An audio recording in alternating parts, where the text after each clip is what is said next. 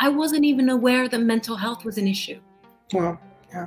You know, it's because we think that people who have mental health issues on the broader spectrum have to be institutionalized, you know, have to be isolated with specialists. Yes. Whereas actually, more so than ever before, thanks to this pandemic, we need to broaden this awareness. It happens to us.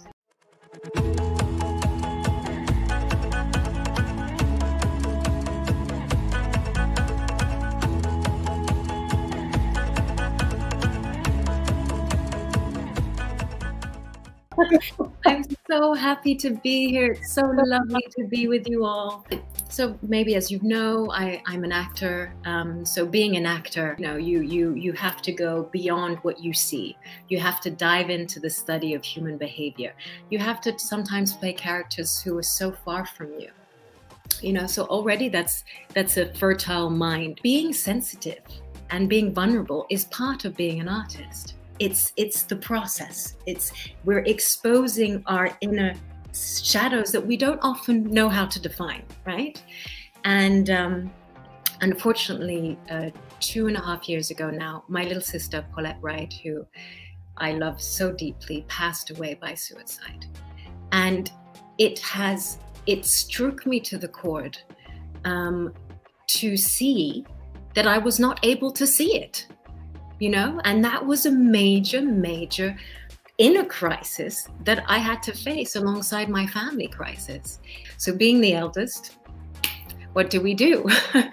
We dive into what is the why. And, you know, the why has many, many different answers, and there is not one answer.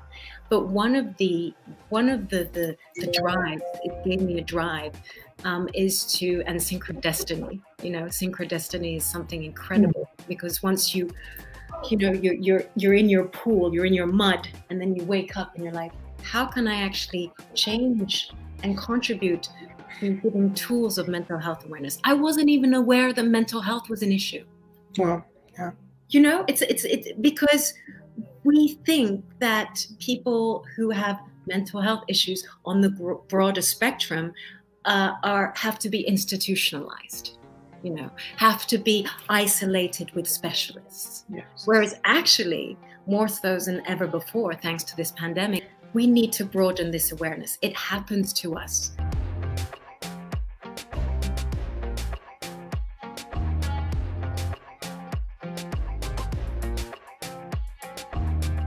It's a very good question, yet again, because it first of all, I have developed meditation as something that is my #1 tool. And when I say meditation, it's really going into the science of listening. Vulnerable doesn't mean that you have to hide away from it. It's really being kind. You know, meditation allows you to listen and really take the thoughts. So every morning I wake up, I meditate. Sometimes I use mantras, but also I create intentions. And I have these 4 intentions that are important for the day. And however they come out, they will come out and manifest the way. And the intention is that, may I be free from suffering. May my loved ones be free from suffering. If I have hurt someone, I hope that their pain will be submerged in happiness. You know, these are little intentions. Then how do you carry yourself through the day? I need a joyful, energetic body. So I make that intention. I embody a joyful and energetic body. You know, so I create these intentions that are like, you know, inner commitments, you know, and you make these commitments after your meditation, because it embeds it in this mental space. You know, I was speaking about mental space. We all have this mental space, and it's how do we engage in the mental space. Sometimes how we do not take care of ourselves comes from the fact that we don't engage in the mental space. We don't even realize that it exists, and then we become swayed by the world's politics, all these social, geopolitical, human tragedies that we see constantly. we will get swayed in. So before we get swayed into our day, that's why the beginning of the day is so important, is to just engage, like you hook onto the mental space.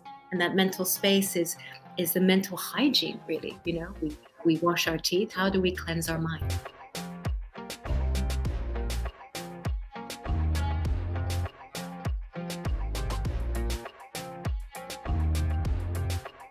If you close your eyes just for a second and just focus on the breath and just see how all of a sudden your body is more alive than when your eye is open. And so if you start feeling that mental space is not only the sensations in your body, but it's the quality of the listening. We're tapping into our sensations. We're going into the space that holds the thoughts, right? And then all of a sudden you open your eyes and there's the world outside of you. There's the world that we call, I would say, you know, the everyday reality. And yet when you close your eyes, you create a deeper listening to this space that is within and around the everyday reality. So that's the first way to connect to your mental space.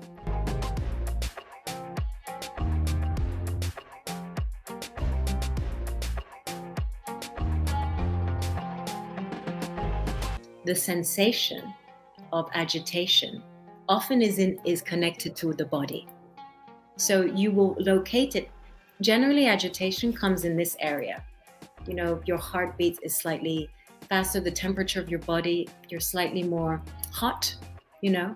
So when you start to, you know, you close your eyes and you identify where that is, and then you start, you know, expanding the awareness, it dilutes it, you see.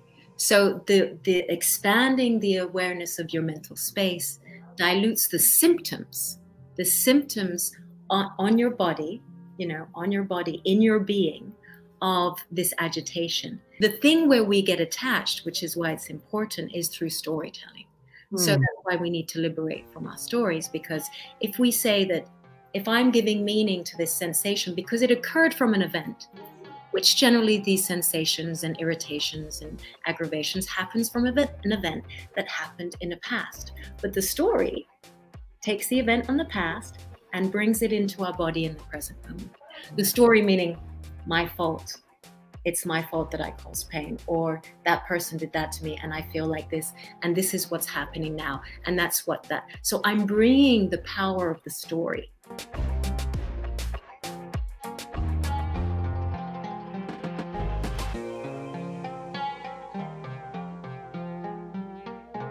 When you emerge minds together, when you emerge different sectors of society, when you merge different people who have their techniques, who have their ways of alleviating suffering, you know, whatever it is, to be free from suffering, from our mental space, from a physical unwellness, to, you know, to the power of belonging, right? Everyone has something, because we are all unique and we are all different forms of the expression of life. Thank you.